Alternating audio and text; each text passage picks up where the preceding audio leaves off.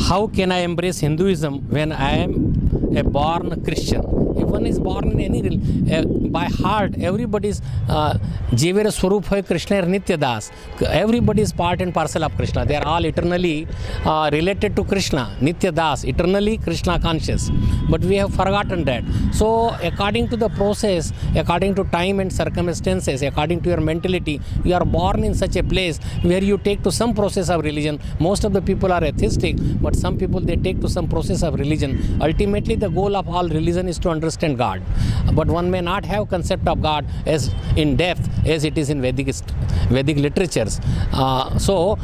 If you become a perfect Christian, perfect devotee of Islam, then take to the perfect teachings, then you are very close to Vaishnavism.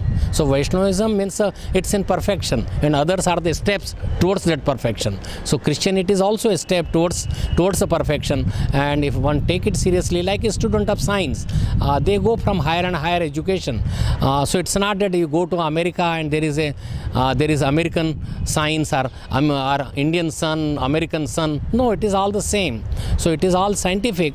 And so whether your devotional service is scientific, whether you are Christian, Hindu, Jews or any religion, if you take to its perfection, then you will realize that Krishna is the summum bonum, Krishna is Supreme Personality of Godhead, and there is so much similarity in embracing to Hinduism. And there is nothing wrong if one is born in Christianity, they could take also, because it is science.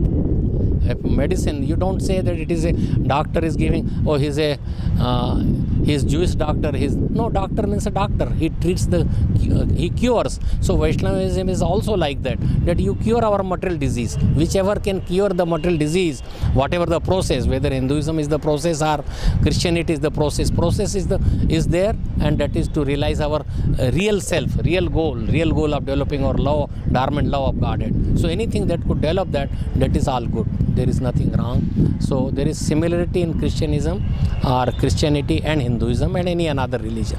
Hare Krishna.